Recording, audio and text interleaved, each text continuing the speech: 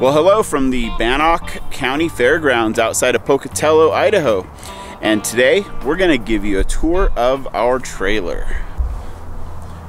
There's still a pretty stiff breeze after that little storm system moved through last night, but I got the nice camera on with the shotgun mic, so hopefully the technology takes care of the wind noise. This is our trailer. It was made a long time ago in a land far away. Yes, it was a homemade trailer by somebody in like the Wasilla or Palmer area of Alaska, and they used to tow skid steers and bobcats on it. So it's very heavy duty. 7, 8, 9, 10. The deck is 10 feet long. The overall length, including the tongue and the ramps, is about 14 feet.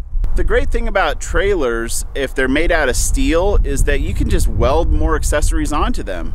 And this is a perfect example of accessorizing a trailer. We picked up this trailer at the same time as we purchased our ATV. There was an ad on Craigslist. The guy just needed something longer and we needed something that would fit our ATV. So I think I paid like maybe $700, $800 for it. Not much, but it's definitely earned its keep. Over the years, we've made some modifications. So I'll try to take you through in the order that we've made them. Since we live in Alaska, in the land of way too many lakes, we wanted some kayaks.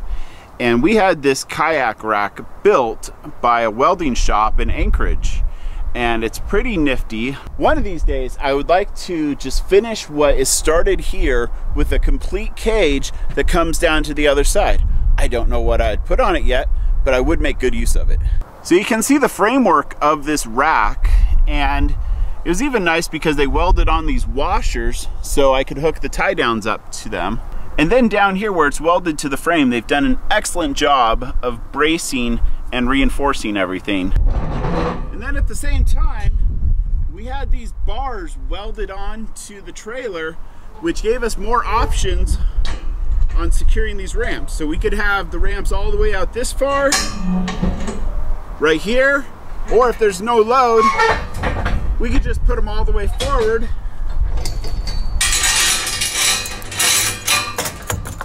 and chain them up.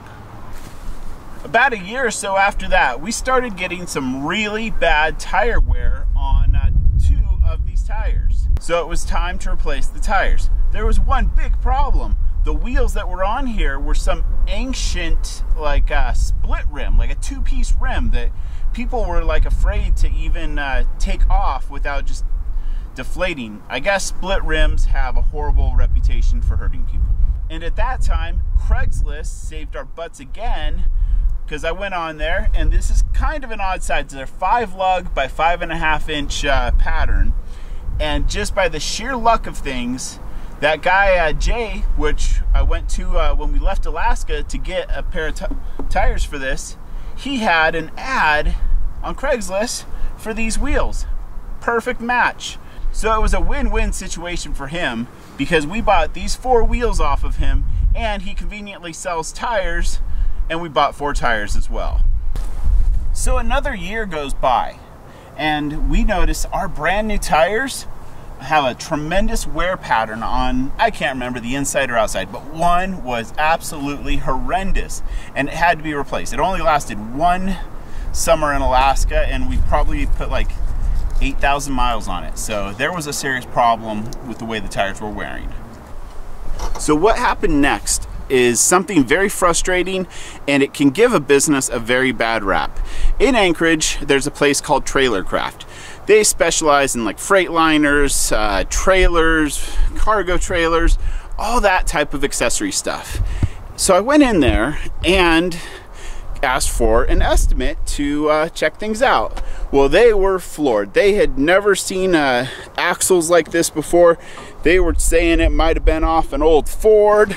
Some even said it might have been off like a mobile home when they transport mobile homes from the manufacturing facility. But whatever it is and whatever these are, they were scared to work on it. So that's when they gave me a $2,000 quote to go ahead and replace all the axles, the springs, the hardware, the bearings, every single thing under there. They did not give me a diagnosis. They gave me an estimate to rebuild the whole undercarriage of the trailer. I don't know about you, but my mind does not work that way. I like to go for the source of the problem, not just blanket replace everything under there. So that's when I went on to Google and I found Dave from Tag Along Trailers. This guy has a shop on his property and he kind of lives on the mid-hillside in Anchorage, and he makes ATV trailers, but he's also a welder, and he has a guy there, I can't remember his name right now, but he's an awesome welder as well. So I pull up into this neighborhood and I just see this big old shop and I'm like, yes, I feel good about this. These are handy people who want to fix something, not just sell me something. And that's what happened. They came out, they looked at the trailer, they could see that all the hardware for the leaf springs and shackles was just plain worn out, causing all kinds of geometric issues with the axles. So here's the best part. They were able to fix the problem for about $500, and that included some used leaf springs that were still in great shape that he had laying around his shop. So at this point, we were very, very happy that we only had to spend $500 instead of $2 grand, that we spent some more money with him. For many years, we were not running with a spare tire, so we had him order a brand new rim. And the tire that we put on that rim is the tire that was wearing out really bad from the spring problem. You know, it's a spare tire, it doesn't need to be perfect. All it needs to do is get your ass out of a jam. But we also had another problem that was driving us crazy and needed to be improved. These mountain bikes used to be stored on this bike rack in the trailer hitch of our ATV. Now this worked great until we drove the top of the world highway from Chicken to Dawson City. At that time, the road was really rough in spots, and what happened was the weight from the bikes fatigued this metal here, and this kind of all came down like so. It took us a while to notice there was a problem back there, but by the time we did, there was already some damage to Rebecca's brand new bike. We knew a solution existed for our problem, but in the meantime, we just had the welding shop that made our rack for the kayaks do a quick spot weld on the trailer hitch just to get everything lined up properly. So this brings us back to the front of the trailer, and the guys at Tag Along took our existing bike rack, lopped the 90-degree curve that went into the trailer hitch of the ATV or your personal vehicle, lopped that off so it mounted vertically, and welded a 2-inch receiver hitch right here. So now it just slides right in.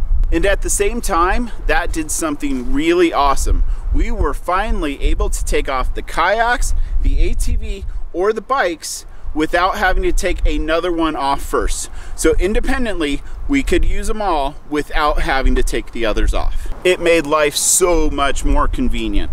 But we weren't done yet. Because they had the right mindset and saved us money, we had them weld on some loops for us for tie downs. And the coupler here on the tongue of the trailer was just getting worn out and had to be replaced. Which segues into a discussion about another problem. This trailer, despite how big it is, it does not have much tongue weight, and that's its biggest problem. There's not enough weight on the tongue. And I thought that by putting this spare tire right here, that's probably a solid 25 to 45 pounds maybe, I thought that might help, but it really didn't make much of a difference. So I think our solution to this problem is gonna be to make the trailer longer. And what that'll do is give us more options as to what we can and can't load onto the trailer. Since we're talking about future modifications, I wouldn't mind redesigning these ramps so they just kind of slid in and out from under the trailer. Now at this time, even the guys at Tag Along Trailer were very unsure about these hubs and axles, but they did tell me they are very, very strong because the 2-inch axle that runs between the hubs and all that is a solid 2-inch thick piece of metal. So they are very, very stout. But still, nobody knew what the hell these bearings and hubs were off of. It put me in an interesting predicament because I knew the bearings needed a repack, just as pure maintenance. But I didn't want to have somebody in Alaska do it, find out that nobody could find the parts, and just have it be a nightmare and screw up our upcoming trip, which was last year's North American road trip. So I unscrewed these caps, made sure there's plenty of grease in there, and crossed my fingers. and we made it to Panama City, Florida.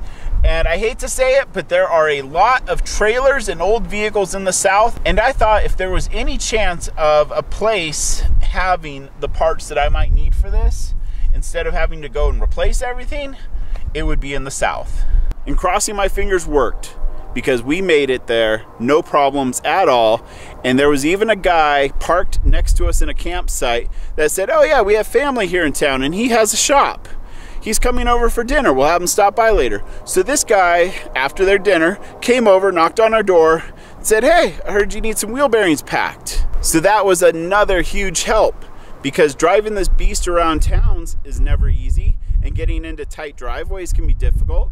But he was able to pick up the trailer, pack the wheel bearings, get all the seals done in one day, and have it back to me later in the evening for under $200. That's a heck of a deal.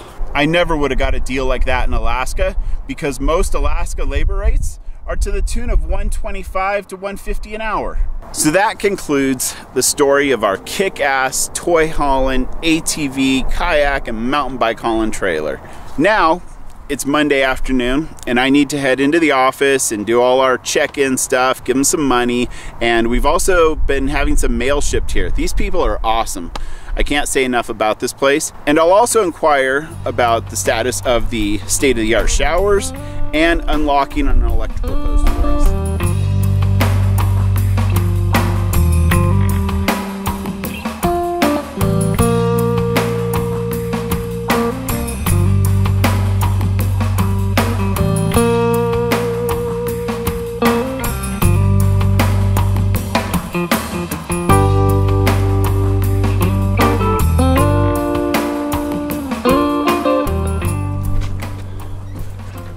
Hi, Jamie. How are you, Ben? Yes. Okay, you can bring your dog in. We have them in here all the time. Okay. I even have dog treats.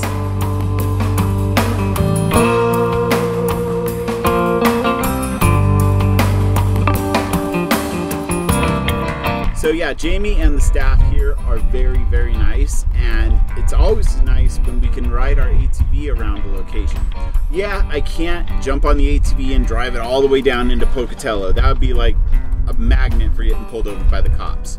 But around the fairgrounds, this ATV blends right in, because all you need to do is put like a shovel, a rake, and a weed whacker in it, and it's a groundskeeping vehicle. I do have one more surprise for you today. There is a fishing pond, lake-ish here at the fairgrounds, and it's even stocked with little trout and I believe some landlocked salmon.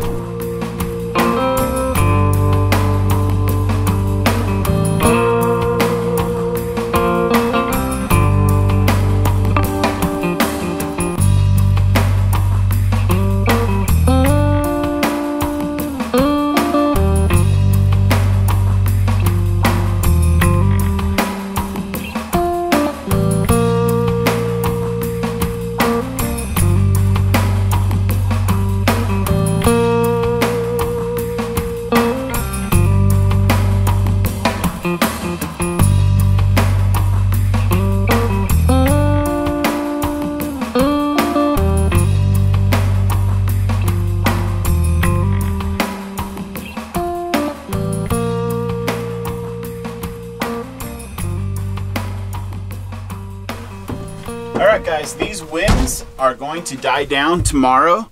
So earlier today I went online and tried to buy an Idaho fishing license, but they're having problems with their website, so I had to call it in. Alright guys, I'm going to wrap things up for today's video, but before I do so, I'm going to end it with some clips from last night's storm. We'll see you tomorrow.